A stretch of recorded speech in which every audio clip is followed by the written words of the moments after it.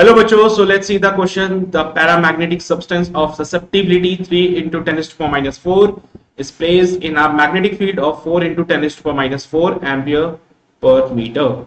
Then the intensity of magnetization in the unit of ampere per meter is, your first option is 1.33 into 10 to the power 8. Second option says 0.75 into 10 to the power minus 8. Third option says 12 into 10 to the power minus 8.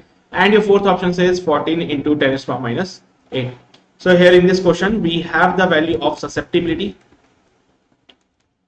3 into 10 to the power minus 4. We have the value of H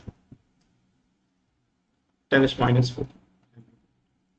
And I have to find out the intensity of magnetization.